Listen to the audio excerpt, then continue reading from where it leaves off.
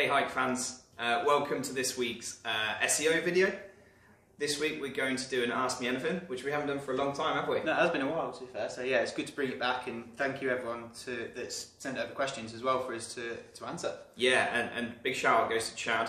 Yes. He gave us enough questions for about 15 videos. Yeah, I should have wanted them back, so I just thought, give us as much content as possible. But no, we really appreciate it, and it gives us a lot of content that we can use. So thanks everyone, and yeah, when we do our next AMA, keep an eye out on the Facebook group, because we'll put out a post probably a few days before like we did this week.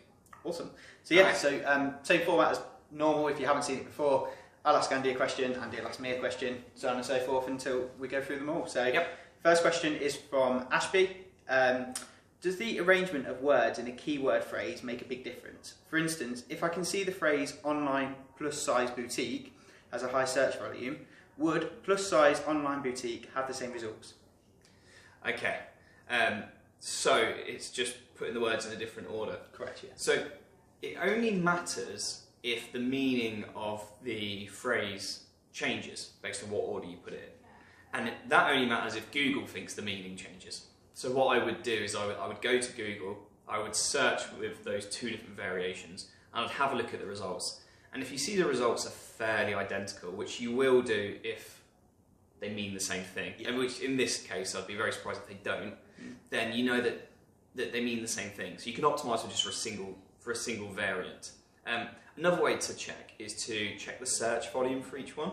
So what Google does is now they don't give you the search volume per individual phrase exactly as it's typed in Google. They group together similar ones. So if you see the search volume for variant 1 is 500 and then the search volume for variant 2 is 500, it's not that they're both getting 500 searches, it's that Google's grouped them together. So that's another way where you can know that they mean the same thing in Google's eyes and you don't need to optimise for them separately.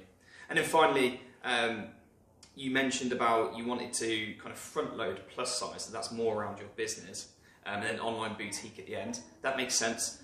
If you can front load the most important parts of the keyword, Google always, when you optimise a page, you kind of want to get your keywords at the front. So yeah, I think that's a good idea. Awesome. Sound good? Okay, so the next question is from Bob. Bob says, why is it I've ranked #1 for a keyword that I've never used? We've tried to rank for auto service, wheel and tyres, auto repair, but I rank for the word speed, even though I don't mention it anywhere.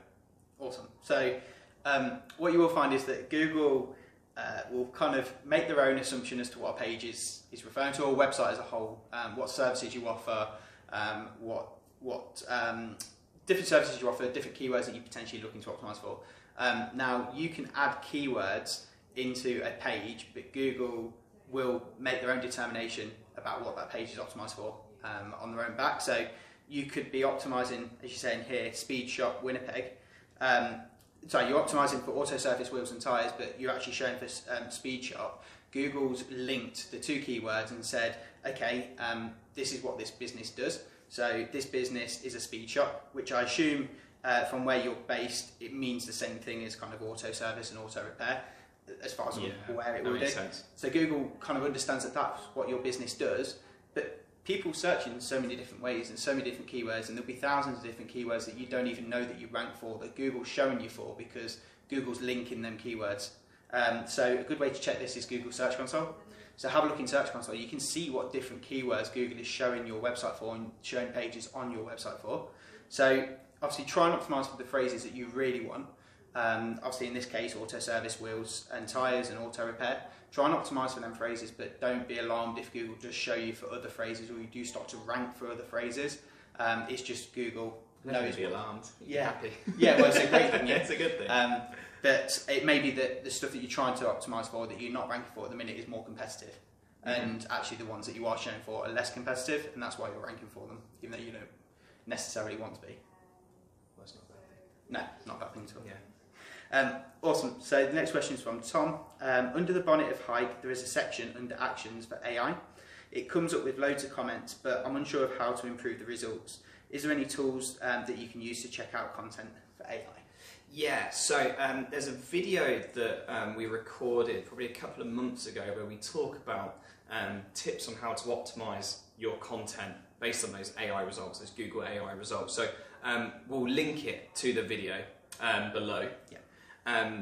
But the place where you check it is directly in Google. So you can go to Google and go to, I think it's Google Cloud, and you search for natural language API, you can update your text and check it there and you get the results live. We just use that API, but you can actually do it in real time. So that's where you should, where we'd recommend amending the content to see the results. But yeah, we'll link to the video and then you can see it from there. Awesome. Cool. So next question is from Ben Scott. Brilliant question. How will the coronavirus affect SEO? Awesome. So yeah, nice and topical at least. In itself, it won't affect the way that Google SEO can't get works. affected. Google can't get affected with coronavirus. Well, pretty powerful. Yeah, it is. Yeah.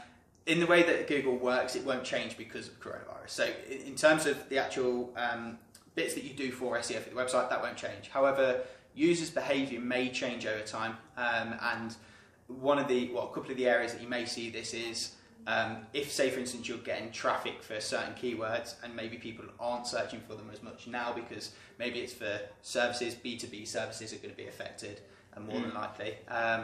We were talking the other day about kind of if businesses are potentially looking to make large changes, maybe a brand new website, and they're potentially looking to spend a lot of money on a new website, that might not be the case. It might be put on hold until they can understand what's happening. Because of that, you may find that search volumes for certain keywords may drop, or just traffic in general may drop because of that. So there's a couple of things you can do.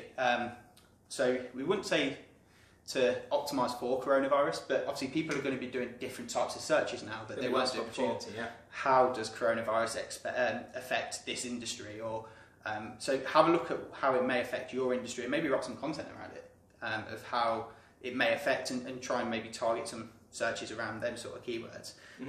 Also, potentially, you might need to actually optimize now for more keywords because maybe you've got a store where you normally expect to have footfall. Maybe that footfall may drop. So maybe you need to bring some of the products that you have in store online if you're not already and start optimizing for them as well. So I suppose it's making the most out of the traffic that you're getting and maybe looking for additional opportunities where you can get more traffic to the website.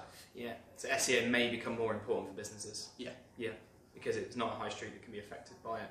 Yeah, exactly. Yeah. Cool. Good answer. Awesome, thank you.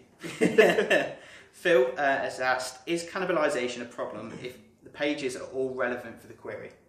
Okay, so trying to understand this question, what I think the question is, let's say we're trying to optimise for SEO software and we create 5 pages that are all relevant for SEO software. Yeah. Is it a problem? I guess yes, in that case, if that's what you mean, yes, because same as before with cannibalisation, Google needs to choose which one of the 5 it needs to rank. Why not just create one brilliant mega page that's got it all on? Especially considering, so one change that Google's made over the years is you used to search for keywords and you'd get multiple results from the same domain. Amazon were amazing at this. Yelp. You'd search for a keyword, you'd get 10 results from Amazon. Google took on a lot of user feedback saying customers didn't always want to see the same domains. So they've gone to quite big efforts over the last few years to reduce the number of domains on the first page so that each domain's only got one result. So if you've got 5 pages and you're like, well, I could rank all 5, even if they're the 5 best pages out there, you're not going to rank all 5. Google's only going to pick one because it tries to only choose one domain per front page. Yeah. So my advice, combine them all, make the super duper page and give yourself the best chance of ranking for that. Yeah. Yeah. Definitely. Super duper page. Super duper page. Okay, right, so the next question is from Rob. He says, once you have completed the research, then the controllable on-page SEO, what's next? So off-site, essentially, off-page SEO, off-site SEO. Basically things around kind of building authority to the website. So activities around kind of link building. If you're a local business, around kind of citations and maybe updating your Google My Business profile, making sure that's all kind of set up correctly. With the on-site being kind of complete, I would say that it's never fully complete. In terms of if you get your website 100% perfect today, it may be that with changes, if you've got more than one person working in the business, new pages going up, new blog posts going up, don't think that kind of fixing the on-site today is going to then be perfect in 6 months' time. Things change all the time. Google's recommendations change as well. So initially start with looking at off-site in terms of link building. So things like HARO requests that we do quite a lot, citations, that sort of stuff. content as well, so if you can kind of get any kind of content put externally on news websites, that sort of thing. And then make sure you come back to your on-site afterwards. Don't leave the on-site because you've got it sorted now. Expand your SEO as well. So if you've gone out and you've built a load of links and you've built some good authority and you're doing well for your keywords, don't think that that's it. You can add more keywords. You can start to target more services, more products that you want to offer, build out the website, build out more pages on the website, that sort of thing as well. So yeah, it's never a kind of a done process as such, but it's definitely worthwhile. Kind of keep checking back. Yep. Awesome. Last question is from Chad. So we chose the top question from Chad. We will go back through some of the additional questions that he asked and feature in future videos as well. Sure. So the question was, do post titles have to have the keyword query in them? Yeah, so this is a really interesting question. Chad actually posted yesterday on the group. I guess for a bit of context for those people that didn't see Chad's post. When people go to Google and they ask a question, the way you typically optimise for that is you create a blog post around that question and you've got a response. Chad had an idea of actually just answering that question in the titles. I think the example was, when's the best time? If someone goes to Google and search when's the best time of the year to travel to Japan, he created a blog post with the title saying the best time of year to travel to Japan is March, April. I can't remember exactly what it is. So it's really interesting. Google love to show answers. So do you have to have the keyword query? Do the titles have to have the keyword query in them? Typically, no. I guess if it's synonymous or people, you know, if you've got phrases a bit like the speech Like up there. example. Oh, yeah. But in this one, so for example, I went to Google and I searched what are the best trainers or what are the best TVs, where are the best places to live. Now the actual results didn't have the what are, where are. They were literally the best places to live, the best TVs. They were impartial results that then listed a lot of different answers, right? Yeah, it's a top 10 list, top 5 list. Exactly, that's what Google says. They're not answering, they're not stating where are or what is. Yeah. They're just saying, here's the top ones. So, but they're not giving one answer, which I think is probably, potentially, I think it's a great test, but potentially could be an issue with giving one answer in your title and in the focus of your blog post. Because if Google deems the search as being an intent as informational, so the customer's looking for information, Google likes to show impartial, non-biased results, web pages, because the user can then choose which one they want. So they can make their mind up what's the best months to travel to somewhere, if you give a list of the different months which are good and for the different reasons. That's typically the way that we'd advise to do it. But you know, keep us updated on how things are going with your optimization on that. Yeah, I think if it's factual, I think it may be a bit of a different story. So if there's a factual answer, so I don't know, how fast can the fastest car go? If there's a factual answer of how quick that car can go, then maybe they will show that one example. But if it's something that may be opinion based as to the best months people go, then yeah. Yeah, well, it's like, so if I think I searched what are the best running trainers, and it brought up an answer box, and it was from a web page that said the best running trainers in 2020, and it had a list of like 5 top running trainers. Yeah. So I mean, it narrowed it down to 5, but it still gave the user 5 to look at and make their own mind up about. So yeah, I think that's a good point made there.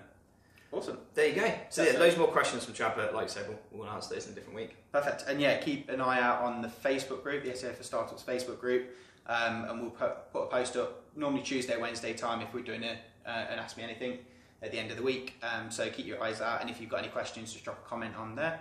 And yeah, we'll be back for another video next week. Yeah, another quick one. If you are an agency, we've actually created another Facebook group as well called Hike SEO for Agencies. So if you run an agency or a consultant, or you do SEO for clients and you want some help, we've created a Facebook group to help run that area as well. So search Hike SEO for Agencies. Awesome. All right, cool. Perfect. Have a good weekend, all. Cheers. Cheers, bye.